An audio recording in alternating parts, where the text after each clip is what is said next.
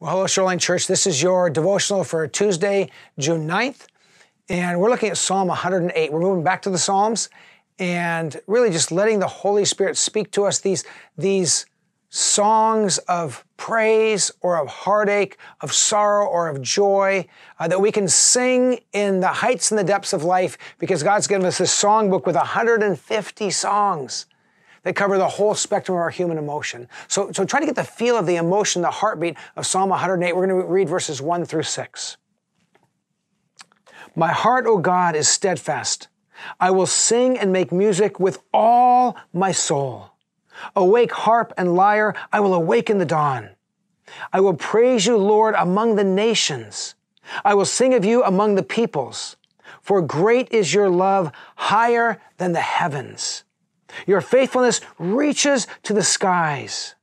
Be exalted, O God, above the heavens. Let your glory be over all the earth. Save us. Help us with your right hand, that those who love you may be delivered. One of the interesting things about many of the Psalms, and you've probably been noticing this over the last couple of months as we've walked through the Psalms together, is that one Psalm can talk about praising and glorifying God and at the same time about heartache and pain and struggle. And here's the thing, if we can't still praise and worship God when times are tough, we won't praise and worship God very often, because there's always difficult things going on in our life or someone we love and care about. And so I invite you to think about what the Psalm calls us to do, to celebrate God. Not just who He is, but for what He's done. And not just for what He's done, but for who He is. We have to not only say, God, I thank you for what you've given and what you do, but God, your very character is worthy of praise. And then the Psalm talks about celebrating God publicly, before the world, but before the nations. Let your faith shine. Let the light of your love for Jesus shine beyond yourself to others.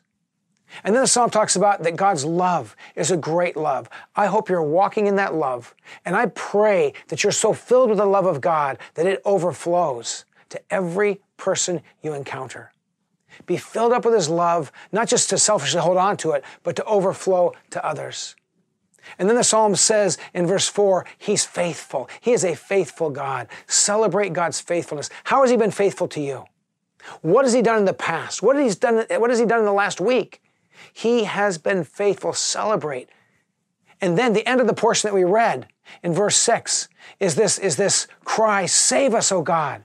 Save us. Whatever you're facing right now, with all that's happening in our world, from medical challenges to economic challenges to political challenges to racial challenges to personal heart challenges, God, save us. Save us from others. Save us from the enemy. Save us from ourselves. Cry out to God for salvation. Will you pray with me? Oh God, you are good and you are loving and you are glorious, but we have to cry out, save us, O Lord. Yes, Lord, save us from our sins by Jesus Christ's death on the cross and His resurrection, but also save us day by day when we wander off your paths, when we're in harm's way. And Lord, we pray for people all around our world who are suffering and struggling, all around our nation, all around our community. Save each person from what they face right now, but ultimately, Lord, save them with the grace of Jesus. Turn their hearts and their eyes to you, that they would call on your name. Oh God, thank you that you are worthy of our praise. We lift you up and worship you this day in Jesus' name. Amen. Well, we've got some wonderful, exciting news for you. This Sunday, we're gathering for our first on-campus worship service, an outdoor service at 9:30 in the morning with social distancing. Lots of details coming your way. But just hang in there for just a moment. I want someone to share with you some details about this coming Sunday and what you need to do to be part of that service. God bless you. Hello, it's great to have this opportunity to address our congregation again today. It has been several weeks since you've seen me here in this spot following Pastor Kevin's devotions, and I'm happy to report that things have changed a lot since then. We are so happy to have received the okay from our state and county officials that allow us to gather in an outdoor environment together for a worship service. Our staff has been back in the office this last week, and we're working together on all the details that go into putting together this service. Many of you have loved the online worship services, or maybe you're only able to be a part of a Shoreline because we are online. And so it's for that reason that if you're participating in a Sunday morning service online, you won't see any changes. But we are going to continue to offer 3 great services each Sunday at 8:30, 10, and 11:30 a.m.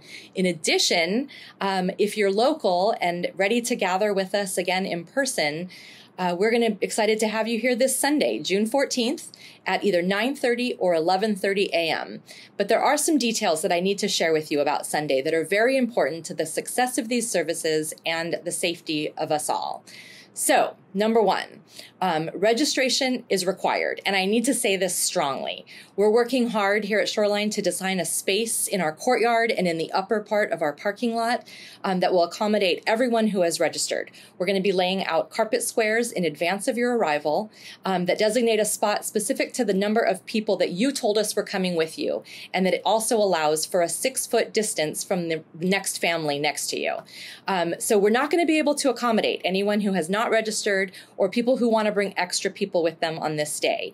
It is looking like we are going to reach our maximum capacity for this survey, so for this first Sunday, and I know we're going to learn a lot. So we ask for your patience. We ask for you to register early. We ask you to be patient with us if we tell you that the spots are filled up for this week, because we're certainly going to do this again. And so there are a couple more details that we want to share with you. One is that there's a FAQ sheet on our website with lots of details, but the 2 that I want to highlight in addition to registering is that face coverings will be required. We're going to ask that as you enter and exit our seating area, that you do have a face covering on. Also, it's really important that you know that we're going to be providing carpet squares that designate the space, but we will need you to bring some sort of a camp chair or a blanket for you to sit on while you're watching the service. So this way we have you pack it in, take it out with you, and we will not be providing any chairs. So I want you to remember that. So there's, again, as I mentioned, there's a lot more details on our website that you can take a look at about parking and about the service. And if you find that you have other questions that we were not able to answer in that space, please feel free to email us at info@shoreline.church. One thing we know that this is not going to look like services did prior to the shelter-in-place order, but that's not our goal. We're super excited to bring everybody back together, to provide a space that we can worship God together and be together in community as a church body. So we're excited for this first step that we're taking here at Shoreline, and we hope to see you Sunday.